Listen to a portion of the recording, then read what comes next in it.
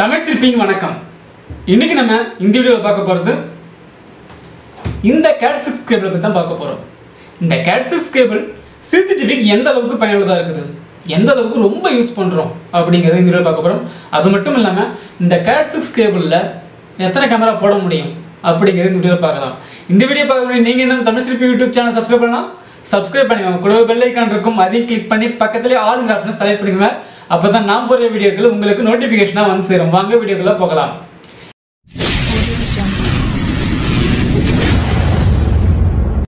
இந்த Cat6 cable, இந்த Cat6 cable பார்த்தீங்கன்னா 4 பேர் இருக்குது. அதாவது பார்த்தோம்னா ஒன்று க்ரீன் பேர் இருக்குது, ஒன்று ஆரஞ்சு பேர், ஒன்று ப்ளூ பேர், ஒன்று ப்ரௌன் பேர், 4 பேர் இருக்குது.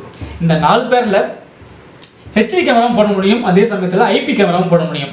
ஐபி கேமரா போடும்போது எல்லா பேரும் யூஸ் ஆகிடும், அது நமக்கு நார்மலாகவே தெரியும். ஏன்னா எல்லா பேரும் யூஸ் பண்ணால் மட்டும்தான் ஐபி கேமரா போட முடியும். அதே ஹெச்டி கேமரா போடும்போது மேக்ஸிமம் இந்த ஒரு Cat6 கேபிளில் மட்டும் 3 கேமரா போட முடியும். இது போட முடியும் அப்படிங்கிறது ஒரு ஆப்ஷன் தான்.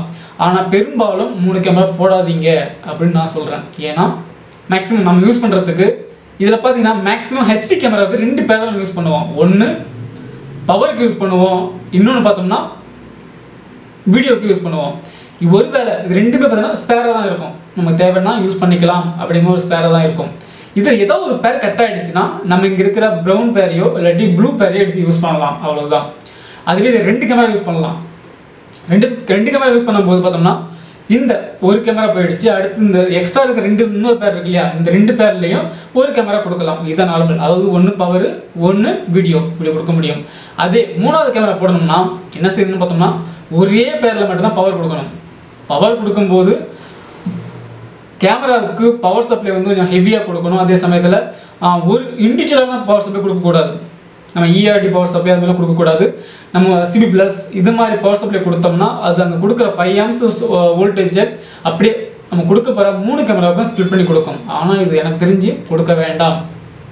ஏதோ ஒரு ஃப்யூச்சரில் ஒரு ப்ராப்ளம்னா கூட அதை நம்ம புதுசாக ஒயர் லே பண்ண வேண்டியது இருக்கும். அதனால் அது தேவையில்லை, முடிஞ்ச அளவுக்கு தவிர்த்துடுங்க. இல்லை கஸ்டமர் வேறு வழி இல்லாமல் வேறு வழியே இல்லை அப்படிங்கிற பட்சத்தில் யூஸ் பண்ணிக்கலாம், பிரச்சனை கிடையாது. முடிஞ்ச அளவுக்கு 2 கேமரா போட பயிற்சி பண்ணுங்கள், இல்லைன்னா ஒரே ஒரு கேமரா கூட போடுங்க, பிரச்சனை கிடையாது. ஏன்னா 2 ஸ்பேரில் இருக்கும், நமக்கு தேவைன்னா யூஸ் பண்ணிக்கலாம் ஃப்யூச்சரில், அதனால் வேண்டி. ஓகே, இப்போ ஹெச்டி கேமரா ஃபுல்லாக முடிஞ்சிச்சு. அடுத்து ஐபி கேமரா. ஐபி கேமராவை பொறுத்த வரைக்கும் நிறைய டவுட்ஸ்லாம் கேட்டிருந்தாங்க, அதுக்காக தான் இந்த வீடியோ நான் மேக் பண்ணேன். இதில் பார்த்தீங்கன்னா ஐபி கேமராவை பொறுத்த வரைக்கும் பவர் கொடுத்தாகணும், அதே சமயத்தில் நமக்கு ஈத்தர்நெட் கேபிளும் கொடுத்தாகணும். ஈத்தர்நெட் கேபிள் கொடுத்தா தான் அதை சுவிட்சில் லிங்க் பண்ணி அந்த சுவிட்சிலேருந்து ஒரு அவுட்புட்டை வந்து நம்ம டிவியில் கனெக்ட் பண்ணி வியூ பண்ணி பார்க்க முடியும். இதுதான் நார்மல்.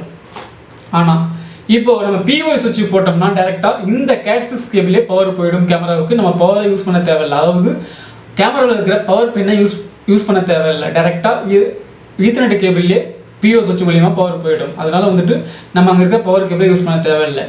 பெரிய டவுட் என்னன்னா இந்த கேபிள்லாம் எவ்வளோ தூரமாக சப்போர்ட் பண்ணும் அப்படிங்கிறது நிறைய கேள்வி தான். நிறைய கேள்வி எனக்கு இப்போ சமீபத்தில் ஒரு ஃப்ரெண்டு கேட்டிருந்த கேள்வி இதுதான். ஓகேங்களா, இப்போ Cat6 கேபிளை பொறுத்த வரைக்கும் பிஓஎஸ் வச்சு சப்போர்ட் பண்ணுறது பார்த்தோம்னா நான் விசாரித்த வரைக்கும், நான் யூஸ் பண்ண வரைக்கும் பார்த்தோம்னா 140 மீட்டர்ஸ் அது வரைக்கும் தான் சப்போர்ட் பண்ணணும்னு சொல்கிறாங்க. நான் யூஸ் பண்ணது பார்த்தீங்கன்னா 100 மீட்டர்ஸ் நான் யூஸ் பண்ணியிருக்கிறேன். அதனால் அதுக்கு மேலே நான் யூஸ் பண்ணலை. அதுக்கு மேலே அது யூஸ் பண்ணுற ஐடியாவும் எனக்கு தெரியலை. அது கஸ்டமர் கேரில் கேட்கும்போது சரி, எல்லாத்துக்கும் கேட்கும்போது பார்த்தோம்னா 140 மீட்டர்ஸ் தான் சப்போர்ட் பண்ணணும் அப்படிங்கிறாங்க. பிஓஎஸ் வச்சு போட்டோம்னா ஒரு ஐபி கேமராவுக்கு 140 மீட்டர் மட்டும் தான் சப்போர்ட் பண்ணணும், அதுக்கப்புறம் சப்போர்ட் பண்ணாது அப்படிங்கிறாங்க. அதுக்கப்புறம் ஒரு 300 மீட்டர் போகுது பாருங்க. எப்படி நான் அதுக்கு என்ன வழி நான் கேட்டபோது அவங்க சொல்கிறது ஒரு 100 மீட்டரில் வந்துட்டு ஒரு பிஓஐ அடாப்டர் போட்டுருங்க, அடாப்டர் போட்டு அதுலேருந்து வர லேனை வந்துட்டு சுவிட்சில் கொடுத்து சுவிட்சிலேருந்து டிபிஆர் கொடுத்துன்னு சொன்னாங்க. ஓகே, இது ஒரு நல்ல ஐடியா தான். இது இப்படியும் ஒர்க் ஆகும், நிச்சயமாக ஒர்க் பண்ண முடியும். ஏன்னா அங்கேருந்து ஒரு பிஓஐ அடாப்டர்லேருந்து ஒரு 100 மீட்டர் போயிடும், அதுக்கப்புறம் 200 மீட்டர் தான். 200 மீட்டர்லேருந்து நிச்சயமாக சுவிட்சுக்கு டேட்டா வந்துடும், பிரச்சனையே கிடையாது, நல்லா ஒர்க் ஆகும். இது ஒரு கான்செப்ட். அடுத்தது ஹெச்டி கேமராவுக்கு எத்தனை மீட்டர் வரை சப்போர்ட் பண்ணும்?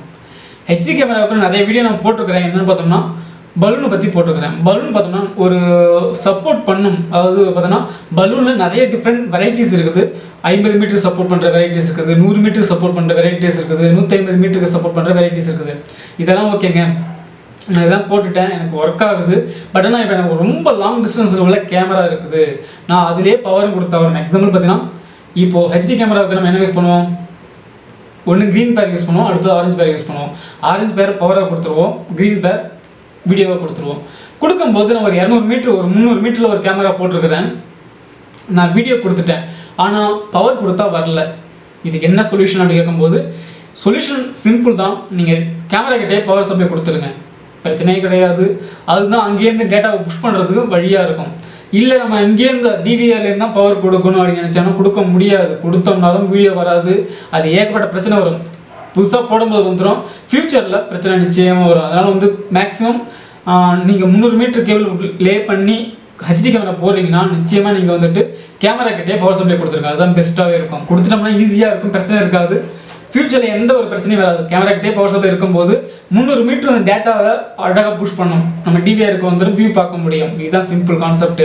அதே சமயத்தில் பிடி செட் கேமராவை பொறுத்த வரைக்குமே சரி, எந்த பிடி செட்டும் யூஸ் பண்ணிக்கோங்க, பிரச்சனையே கிடையாது.